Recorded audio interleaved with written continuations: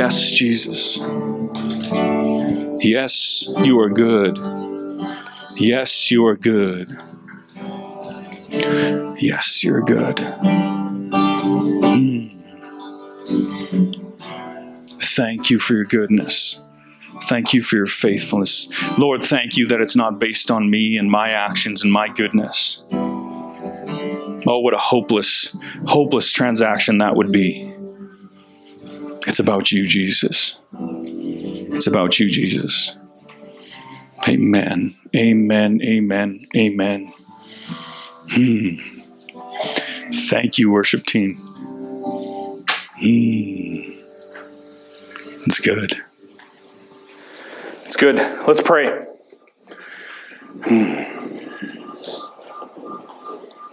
Lord, again, we just submit our spirits to you. We submit our hearts. We yield. We yield to you, Lord.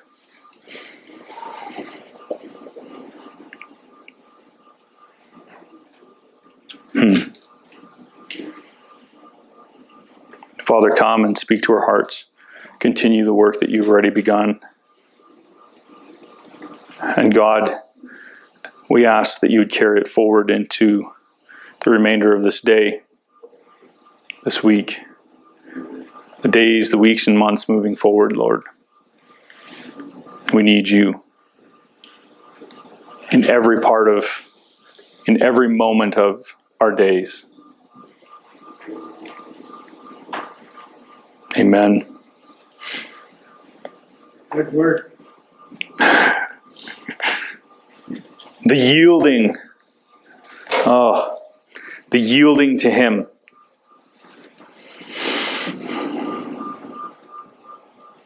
I get this picture in my mind of an uncontrolled intersection in the country. Two vehicles speeding hastily towards the same intersection. The Spirit of God is wanting to have his way, to have the right of way in your life. Will you slow down and allow that to happen? Will you yield? The stop sign is more of a command. It's more of an arbitrary thing. But the yield is voluntary.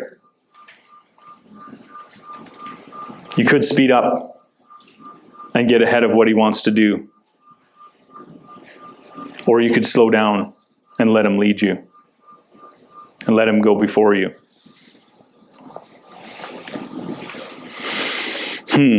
We're going to talk this morning about humility. I'm going to start in Genesis 40. Genesis 40 verses 1 to 3. This is a small portion of Joseph's life. If you know that story, or if you don't, I'd encourage you to go and read it. In Genesis, this little chunk of his life, we're not even going to focus a lot on Joseph. We're going to focus on a couple characters in his story. Some small characters that I think has a significant picture for us. So there's a cupbearer and there's a bread maker. So sometime later, the cupbearer and the bread maker and the king of Egypt offended their master and the king of Egypt. Pharaoh was angry with his two officials, the chief cupbearer and the chief baker, and he put them in custody in the house of the captain of the guard, in the same prison where Joseph was confined. So the reason in those days, a cupbearer or the baker, these were kind of like your butlers. These were the people who were bringing him different types of food. They were serving the king. And what they would do in those days is they would have the chief cupbearer or baker or whoever was in charge of whatever was being made for food, they would actually sample the food before the king would eat it. Why is that? Well, if there was poison in it, if someone had done something to it, then the person who tasted it in front of the king, basically they would vouch that it's good. They had supervised it. It was safe, because if it's safe, I'll eat it. Make sense? So the king is suspicious. He's not so suspicious that, if he had definitive proof, these two lads, their lives would have come to an end. But he's suspicious that something's going on in the kitchen. He's suspicious that the baker isn't being completely honest. He doesn't like the food that's coming in. Something's going on. He's suspicious that there might be some nefarious intention, as well with the cupbearer, so he throws them in jail. We're going to drop down to verse 21.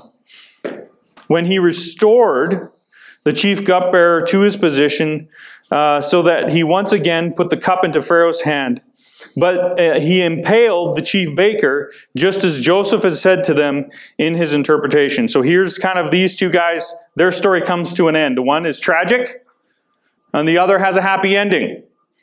The king clearly decided that the baker was someone he could not trust, and was someone who was doing something, against him. And so he lost his life. The cupbearer, the king decided that he could trust. The cupbearer, he decided that he could trust. Bread speaks of what is presented. The bread of what is presented in the context to public ministry is our teaching, singing, ministry style, etc. The different platform ministries that we do, these different things that we present to the world. A ministry may grow in popularity, but if it does not inspire humility, eventually it will lose its voice in the kingdom of God. So there can be ministries rise. If you're following the Christian kind of world at all, there's a few big ones recently that come to my mind. Ravi Zacharias. Huge global influence, this massive ministry, right? It rises and everything looks amazing. And once he passes away, then all of a sudden we hear about some of the things that have been going on behind the surface. He'd been abusing, manipulating. It was not good. I think of Hillsongs. How much worship in the church has changed because of what Hillsongs has done over the last 30 years. It's dynamically and dramatically changed the face of worship music in the body of Christ. And there's scandal all over their ministry right now. All over it. Just because it's big, and just because lots of people are drawn to it, does not mean that everything's okay. It doesn't mean that everything's okay. Just because it's small doesn't mean everything's okay either. What I want to present this morning is the true marker is humility. I don't care whether it's small, I don't care whether it's big. There's actually a context that Dana and I know about that we're concerned. And it's like, oh my goodness, what's going on there? There may even be some good markers. People are engaging. There's some growth. But it doesn't feel like there's humility in it.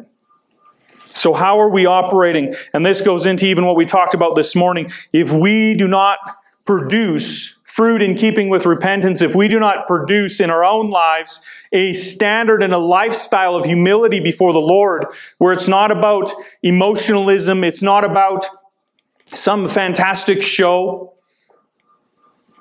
it's about going before the face of Jesus. It's about interacting and connecting with His heart. And let the chips fall where they may. If there's those that want to follow us, that's fine. Jesus in His ministry, his following fluctuated dramatically. From thousands upon thousands to even His 12 closest walked away from Him at the end. Jesus was left alone. You got to think, the few short days from the triumphant entry into Jerusalem, people are like celebrating. It's like a festival happening, a parade as Jesus enters the city. A few short days later, He's alone, bleeding and dying on a cross. If we were to use our markers for successful ministry and apply them to Jesus' ministry and His life, how would we grade Him? Well, it's Jesus. We have to grade him at an A+.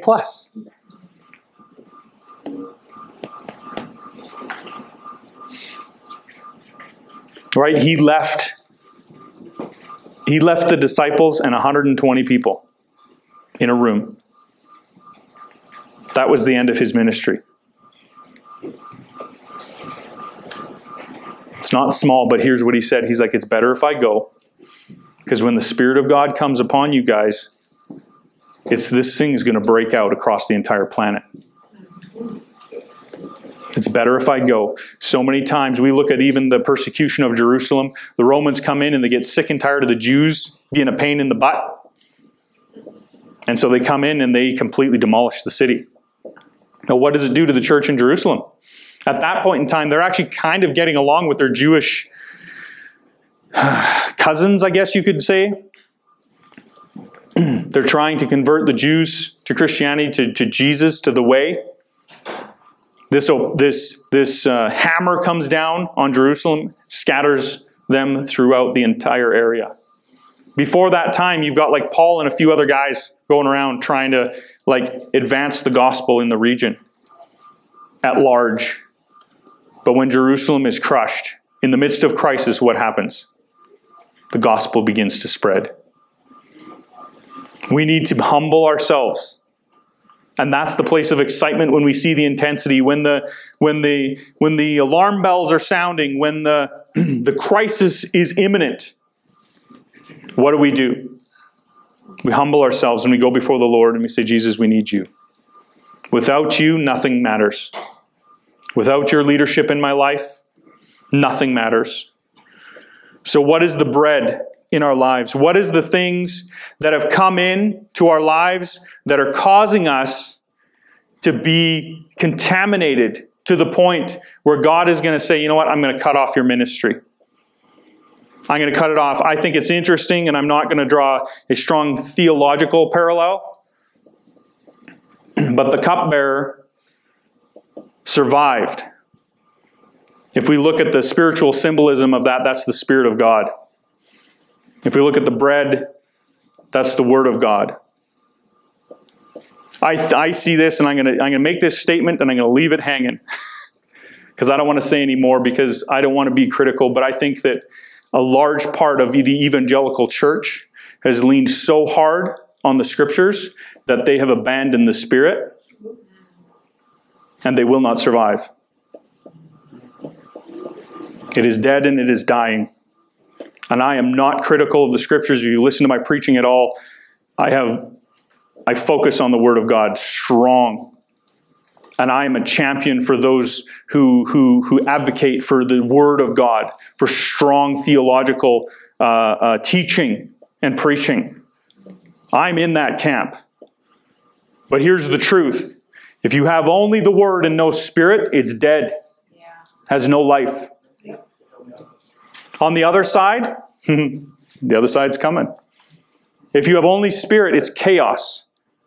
And nothing will come of it. In fact, it goes off into all kinds of crazy, kooky things when not grounded with the Word. If you do not ground the Spirit of God's move with the Word of God, you're in chaos, and that will never last either. It will fizzle out and die. But if you don't have the Spirit with the Word, you're like a mouthful of flour. You all got a mental picture there.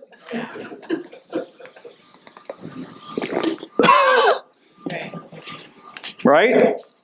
Have you ever played that game where you eat a cracker, dry cracker, and then first one to whistle? No. That's the Word without some Spirit, without some flowing. You half choke on your own tongue trying to whistle. We should have tried it this morning. We should have had competition. Matthew. Let's go to Matthew 11, verse 29. Take my yoke upon you and learn from me, for I'm gentle and humble in heart, and you will find rest for your souls. His yoke comes with humility and gentleness. humility and gentleness. I want to say this. Let's create a culture in your life as an individual and my life as an individual, as a church, a culture of humility where we go, let's just be humble and gentle. There's lots of avenues we could go down. How do you talk about other believers? How do you talk about other situations? Do we promote, even inside our groups, talking about each other? Or do we humble ourselves and speak with gentleness towards others? Zephaniah 3, verses 1 to 11. On that day you shall not be put to shame because your deeds by which you have rebelled against me. For then I will remove from your midst your proudly exalted ones, and you shall no longer be haughty in my holy mountain. But I will leave in your midst a people humble and lowly. Oh, verse 12. Put it on your kitchen fridge.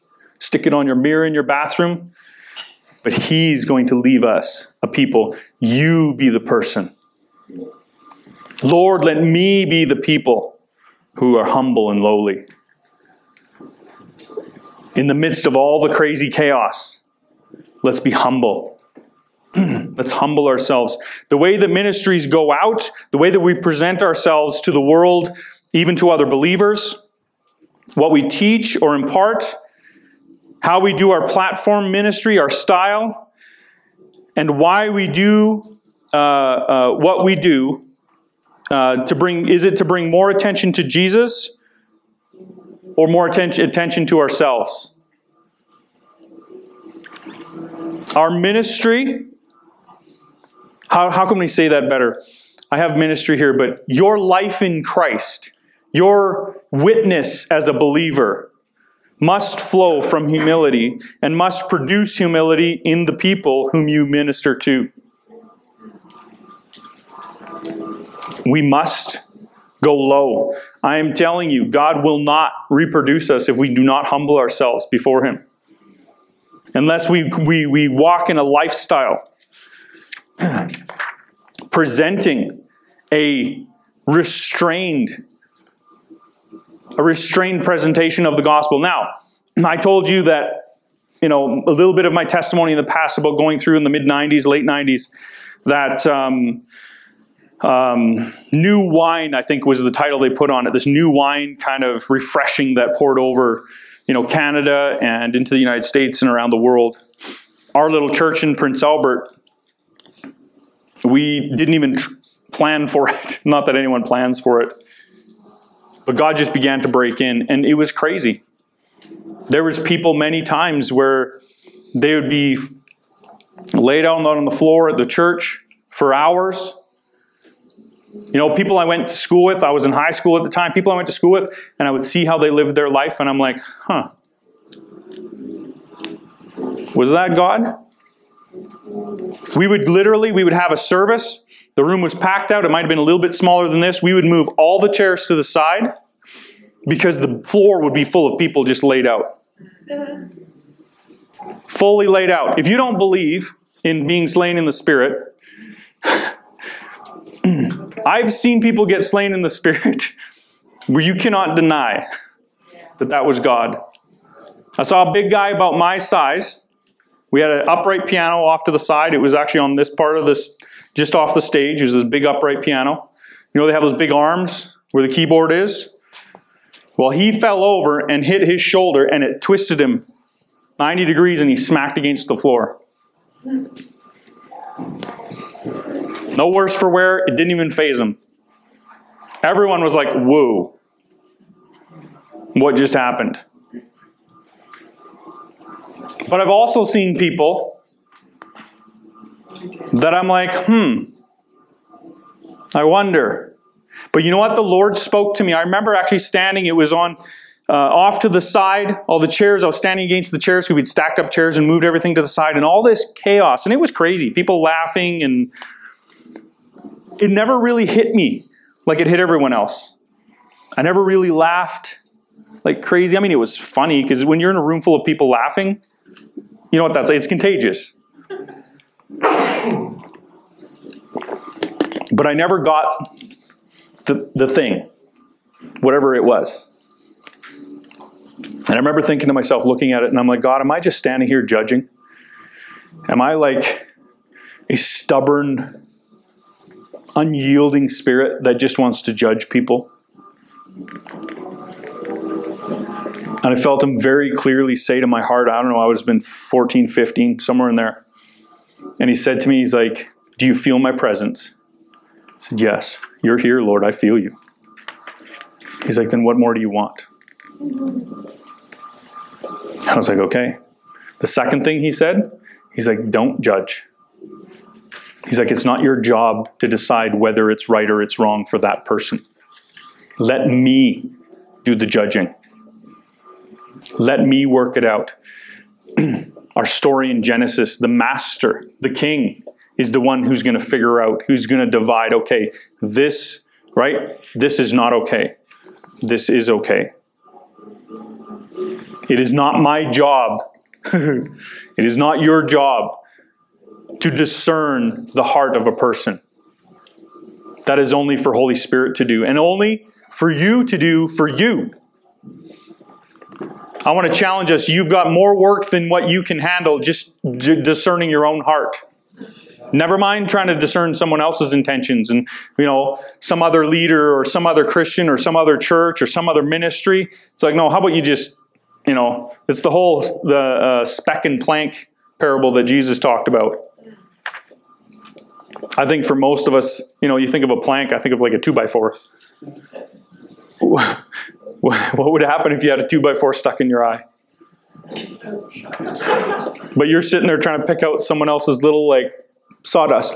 And they're like, dude, take care of yourself. It's a funny mental picture, isn't it? I think of like an 8-foot 2x4 and I'm like, yeah, there'd be bigger problems than that 2x4 at that point. But guys, let's take care of our own stuff. Humble ourselves enough to say, I've got my own issues and intentions. Lord, I want you to work in me. I'm broken. I am weak. I've got issues. I've got stuff I need to work out. For most of us, if you don't have that list started yet, start with being judgmental. How easy is it for you to go and look around and see where other people are doing wrong or shouldn't be? Man, so-and-so, if they were here at church today, this message is for them. Well, God didn't bring them. He brought you. He brought you. We need to humble ourselves. How do we present this? Are we seeking... Some seek their identity in power and want to be seen as more passionate, anointed, or sensitive to the Spirit of God than others. Be careful. Many could have, as a young man, with the work that God was doing in my life, I never fell over. I never laid on the floor laughing. There was people literally had to be carried out of the church at the end of the night because it's like 10:30 at night. It's like, we got to go home. People literally getting carried out. We had those services for 6 months straight, every single night. You tell me that wasn't a move of God. You tell me that was all human effort. I could go into how hard it is to get volunteers to help out with things. Having a full worship team, ushers, offering, full service from 6:30 to 10 o'clock every night for 6 months. Who's signing up? No one put up their hand. Right behind you. Right. The church was full. Amen. And overflowing. At the end of that move of God, we went from 40, 50, 60 people. Within about a 1.5 year period, we went to over 500. You tell me that wasn't a move of God.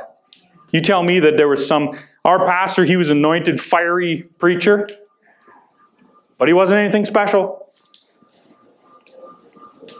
He allowed the Spirit of God to move. That he did, for sure. He didn't try and control it. He said, okay, Lord, if you're doing this, here we go. Tons of miraculous things happened in that time period. God moved.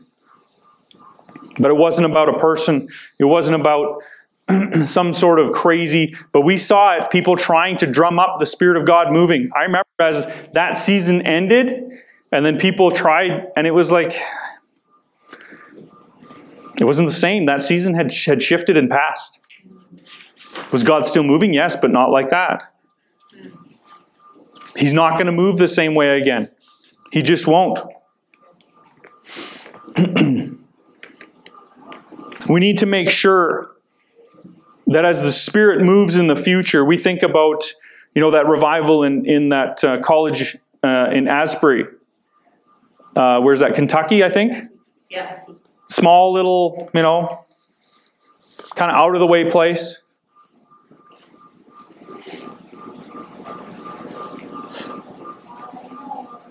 Could God do that here?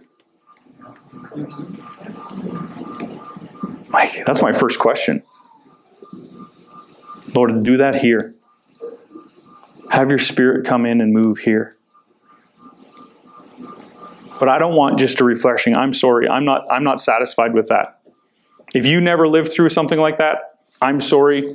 Go visit Asbury. But what I want is revival.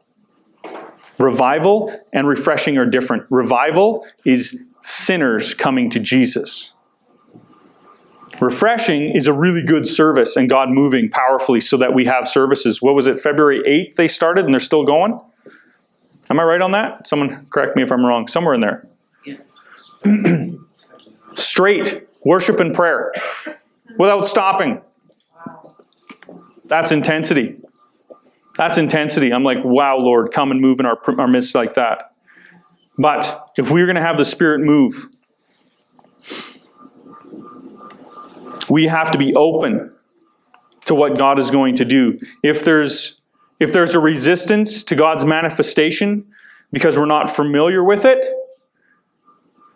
or it's uncomfortable, that's a problem. We need to humble ourselves and go before the Lord and say, the thing is, that move of God that I experienced, there was many pastors. In fact, there's one in our denomination out east, because the Toronto Blessing, if you know anything about that, that was happening at the same time. There was a pastor in Ontario who was like, that is not God.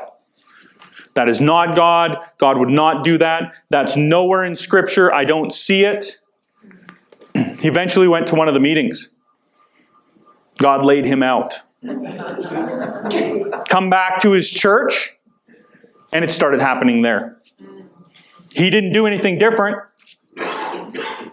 He had even resisted the move of God.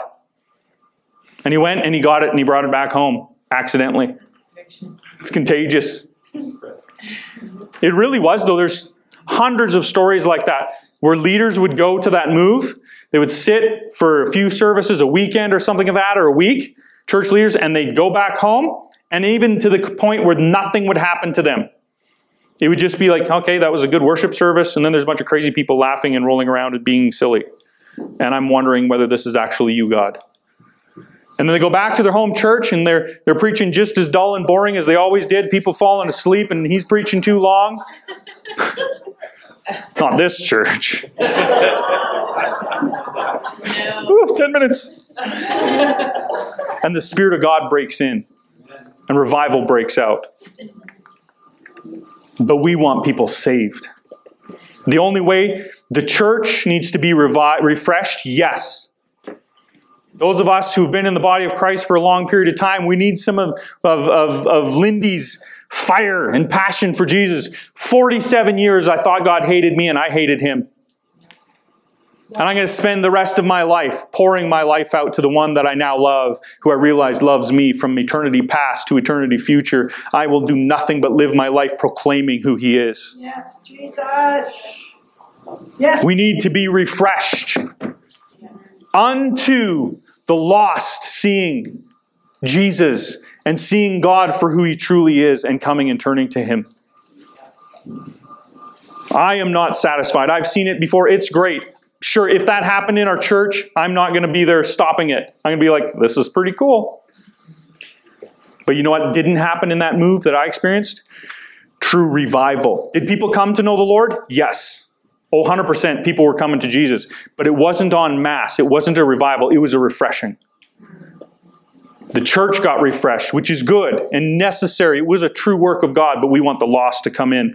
And if we're resistant to the manifestation just because we're uncomfortable with it, who is it here one time? It was like we were praying for them and we didn't know them very well and they fell over. And I'm like, oh, we got a crazy one here, right? And when they came back up, they were like, that's never happened to me before in my life. I was like, really? I guess we're the crazy ones.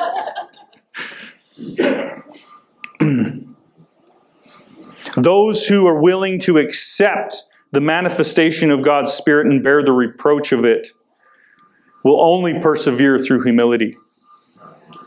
You know what that move in the 90s did? The churches that it impacted, the rest of the body of Christ did not look very kindly on them. They had to be humble. They had to humble themselves and go, it's not my thing. I never started it. I never did it. It's not about me. It's about Jesus. It's about Him touching people's hearts and their lives. The other side that we did see, sure, there was exaggeration of manifestation. And I want to, manifestation, when we think about this, we think about people, falling over and rolling in laughter and that the crazy things, people yelling and groaning and grunting. If you've never been in a service where that stuff happens, I hope it happens here at least a little bit. Yes. So that it can humble us. So that it can humble us. Yeah. Lord, do it again so that I can confront my self-righteous pride and I can get over myself. That there's more important things. It's about God moving. For those who have exaggerated manifestations and want to draw attention to themselves, we got to get rid of that too. Here's the thing, is those on the other side of this that don't believe that God moves like that and think that the whole movement, all those refreshing things are just, people putting it on. Because of these exaggerations and these, inflaming the things. Like the one thing that used to happen, we used to do, I can do it in this microphone. Is the guy, Cecil Glover, he was awesome. He'd be praying and he'd go like this. And then people would start laughing. And he'd go, more Lord. And people would fall over. I saw it. Like people just completely like a wave, just fall over. I could feel the Spirit of God move in that room. So then what do? Every preacher go home and blow into their microphone? Well, you can try. You're all sitting. It's a good thing. Everybody stand up. We'll try it again. No. But my point in this is that we don't want to over-exaggerate. I don't want to go and pretend and just puppet, parrot, mimic something that God is doing. I want Him to move, actually. I need to humble myself and go, I don't want to twist and manipulate and make something happen that's not happening. I want the Spirit of God to do something authentic and genuine. Without my control. Without anyone manipulating. Without any exaggerated stuff. If we try and manipulate it, try and manipulate this manifestation to make our ministry look anointed, we need to repent. Humble ourselves and repent for trying to be something that we're not. Now, we're the crazy charismatics. There's people in our community that think we're nuts. Think we're a cult. I've heard the rumors. I've been here long enough. It comes around. People are afraid of this church because they think we're crazy. Some of you, they may have hit it right on the head. I'm not going to say who. I'm going to stare at the floor on that one. But our reputation is not great. Because people think we're crazy. Because maybe the Spirit has been manipulated in the past. Maybe it has been exaggerated. Maybe it has been not healthy. We need to humble ourselves. Part of our repentance in the beginning of January, boy, oh boy, was that awesome. Yeah. We were like, Lord, forgive us. Was I here for that? Some of you weren't here for that. Some of you may have been. But we as a group said, Lord, we repent. Yeah. Forgive us for where we've exaggerated and manipulated your move. And actually brought scorn to his name in our community and in our land. And we say, Lord, forgive us. Why? So that you will move in our land again. So you'll come back, not so that Aspen Ridge will be some great church. And here's the prayer of my heart. God, I don't care what church you started in. He's challenged me with this. David, what if you invest in a year of prayer and fasting? What if you invest in the Spirit moving in Athabasca and another church revival breaks out and people start getting saved in the hundreds? I go, Jesus, do it now. Do it now. Why? Because it's not about Aspen Ridge. It's not about me. In fact, I'm going to get more riches and glory if that happens. I'm a jealous person. I'm actually quite greedy. I want my reward to last for eternity, not just for a few years here. That's why Jesus looked at his ministry. The Father looked at his ministry that looked like a failure from the outside and went, no, no, no. This is the greatest ministry the creation has ever known. His reward will go on. That's what my reward needs to be. We need to invest in this. Is this my last scripture? I've got a few more. Let's go through them. Matthew 6. Matthew 6, the Sermon on the Mount. Jesus is emphasizing humility. Be careful not to practice your righteousness in front of others, seen by them. If you do, you will have no reward from your Father in heaven. Right? Heard a story of an evangelist or a preacher, and they were on a stage, and they spoke this amazing word and got this ovation from the crowd, and everybody was, oh, that was so good, and they're clapping, a standing ovation. This person walked off the stage, a senior leader said to them, did you enjoy that? They're kind of taken back. What do you mean? Well, did you enjoy the applause? Well, you better, senior leader said, because that's your reward. You got it right there. It was like, oh, yeah. It's not about the applause of men. That's what Jesus is saying here. Verse 2. So when you give to the needy, do not announce it with trumpets, as the hypocrites do in the synagogues and on the streets, to be honored by others. Truly I tell you, they have received their reward in full. But when you give to the needy, do not let your left hand know what your right hand is doing, so that your giving may be in secret. Then your Father, who sees what is done in secret, will reward you openly. You want to be rich for all of eternity? Do lots of really good things to lots of people, as many as you can, and don't let anyone know about it. Do you want to know even true joy here on this planet? If you've never done that, I want to encourage you, start small, but do it somewhere. Bless someone and orchestrate it in such a way that they'll never know it was you. I want to challenge you. You want your heart to come alive? You want to get excited? But then you got to zip it. Don't tell anyone. Don't tell anyone about it. It is so much fun. It is so much fun. Where are we? Verse 5. And when you pray, do not be like the hypocrites, so they love to pray standing in the synagogues and on the street corners to be seen by others. Truly I tell you, they've received their reward in full. Don't do it. Later on in that verse, he says, go to your quiet place in your home. Go into a prayer closet. Go to a secluded place. Go to somewhere. What was Jesus doing in his entire ministry? I challenge you to read through the Gospels. Over and over and over, Jesus is trying to pull away. Why? To be with his heavenly Father in secret. He even tells his disciples, guys, you're annoying me. I don't know. I just think, it's like, okay, enough. I need some time alone with my heavenly Father. I need some time to spend with him. And what happens so many times, the crowds wouldn't leave him alone. They wouldn't leave him alone. Matthew 6, verse 18, the last part of that says, and your Father who sees what is done in secret will reward you.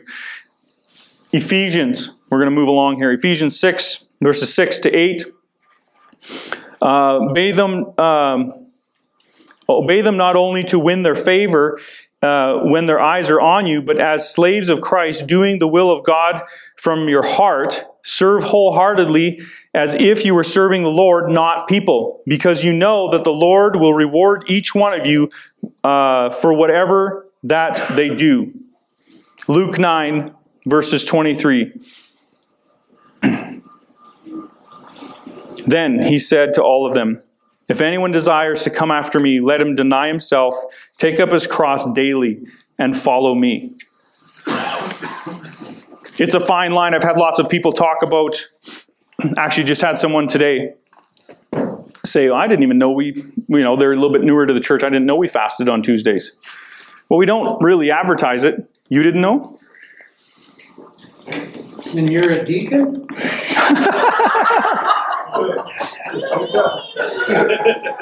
I don't know how many times someone's told me and I'm like, I had no idea that was in one ear out the other. But we don't advertise it like crazy. But I want to challenge you. We do it once a week on Tuesdays. Join with the body of Christ in fasting and prayer. Join us in this setting our hearts on the target of the lost of our community. Fasting and praying for a year. I got to advertise it some, or else people won't know. We got to get it out there so people will know. But we're not championing it like somehow we're some great thing. No, we're just going, you know what? This is our target. This is what we're doing. Would you like to join us? That's what it's about. That's why I don't want to get into the details of fasting. If you want to have a conversation with me afterwards, I'd love to talk about fasting. It's awesome. But generally, it's food. You're going to fast food. You're going to go to water or even a liquid diet. I mean, shoot, you can go without water for a day. I find it easier sometimes if it's just one day, nothing. Dana's like, you're nuts. And I'm like, I find it easier because then it never instigates my digestive system at all. Anyways, I'm not saying you should try that or whatever. But we're not going to advertise. We're not going to go crazy. But we want to set our hearts. Why? It's not for Aspen Ridge. It's so that Jesus will be famous. Guys, your life, your breath on this planet is doing one thing. It's declaring Him. You breathing. Your life, you were created to give God glory. Do it in your relationships. Do it in your work. Do it in even your religious activity, like fasting and prayer, scripture reading. Even in your church attendance, for the glory of God. Amen. Let's stand.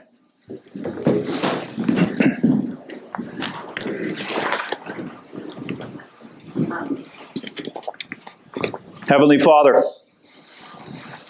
teach us to be humble, Lord. God, we even have confidence because you are faithful.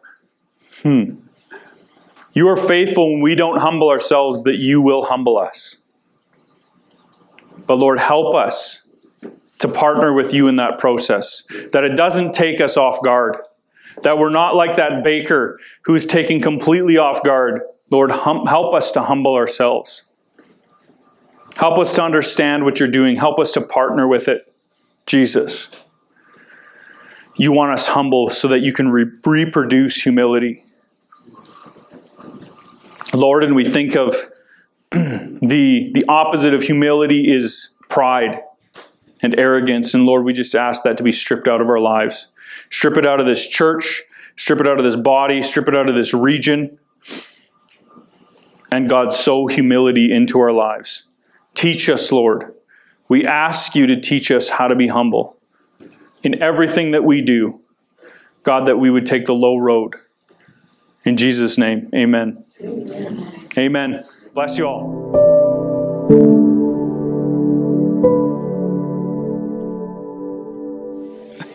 Testimony time. Who's got a testimony? What has God done in your life this week? You have a testimony? No? Oh. Lindy. Before I can even start, I'm already crying. So I'm like, obviously this is... My son is sitting in the parking lot. Oh, God, you're so good. You're so good. He doesn't even have his driver's license yet, but he just bought a vehicle. And our van broke down on the way to go get it. So we're running his vehicle right now. Tuesday night, I was passed right out on the couch. I was out like a light. It was a long weekend of being in Calgary, busy with my oldest daughter. It was beautiful, beautiful, beautiful. We came back, picked up his vehicle on Tuesday, came back with that, and I passed right out on the couch. Oh, I was out like a light. And usually I try to come Tuesday nights, but sometimes this happens. So I'm laying on the couch. Both boys came, they kept bugging me over and over and over, and I was getting a little bit annoyed because I was having a good nap. But they kept coming in the living room and saying, "Mom, aren't you going to church? Mom, when are you going to church? Mom, church, church." But I was out like a light. I could hear them, but I was just laid out. Vincent came in, the one that just bought the vehicle, and the last time, and I can't remember word for word what he said, but it was something about, "Mom, can I drive you to church?" And I sat right up. Like, he knows my heart. He knows my heart that I just want my family here. And he just sat me right up, just like that. It was like the most beautiful thing. And then my beautiful son, who can be like the most horrible. Please don't say that I'm like, you know how kids are, teenagers. Like, he can do really, really horrible things to me. But I know that's not to me. It's because I'm trying to be the light for him. And he doesn't like that. He still doesn't know God's love. Please pray for him to know God's love. There is nothing like his love, you guys. Everybody needs his love. Do you know how many years I went without knowing what his love was like? 47 years I went without knowing what his love really was like. Like, seriously, I was so brainwashed with the lies of what God was. Oh my gosh. Like, I believed that God hated me and gave me cancer. I believe that, how many times did I almost die? I believe that was God doing that to me. I'm like, no, that was just because I had wicked ways in me. I hadn't turned from my sin. I hadn't repented. I hadn't done that. You know what I mean? Anyways, I could go on and on and on, but I'm not going to. I'm just going to thank God because my beautiful son is in the parking lot. Yes. I just spread it all over. Heavenly Father. So good. Who's in the parking lot, Vince or Mike? Vincent. Vince. So Lord, we pray for Vincent right now. And Father, we just ask that your Spirit would minister to his heart. Lord, that his heart would be softened. Soften his heart. And even though he was a long way off, the Father ran to him. Father, you see Vincent. You see his heart slowly beginning to turn to you. And Father, I just get this picture. You just jumped off your porch and you started the sprint towards Vince. Yeah. And then Michael. Yep. And the rest of the family. Kevin. Yeah. Michelle. Ashley. My mom. Just Everybody. Everybody. That's what we want. Everybody. Yeah.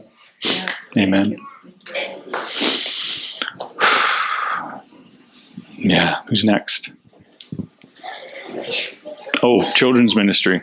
Yeesh. Supposed to start at 11. It's Kay's fault. Oh, Dana's a part of the worship team, so it's her fault too. Sign your kids in. Sign them out, parents. Talk to Dana. She's got the list.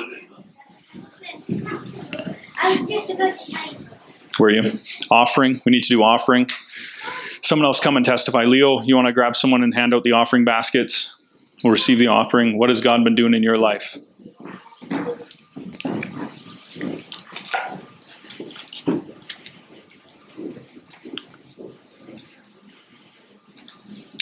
So last Sunday, I'm going to testify because it was pretty exciting. I prepared this message on Galatians 1 where Paul's confronting some stuff in the church in Galatia. And I'm going to be careful here not to preach that message again. But it was a strong salvation message because it was this religious doctrine had come into the church. And Paul is confronting it and saying this isn't what the true gospel is. And so I preached, I don't know, it was a pretty strong gospel message. And there was like 3, 4, maybe even 5 people in the room that don't know Jesus. And I don't know who's going to show up from week to week. I don't have a clue. I was targeting at us as the believers, going like, we got to make sure it's not religious duty. But you also, in the same hand, have to present the true gospel of Christ's love and his work. And it was so exciting. In fact, there was a guy from our bus shop who came last Sunday, and I was like, sweet, this is amazing. Right? God's working. Right? He's actually using the crisis of circumstances to work in and through those circumstances to reach people's hearts. And it's pretty neat to see it begin to flush out. Yeah. Someone else, what's God doing? Yeah.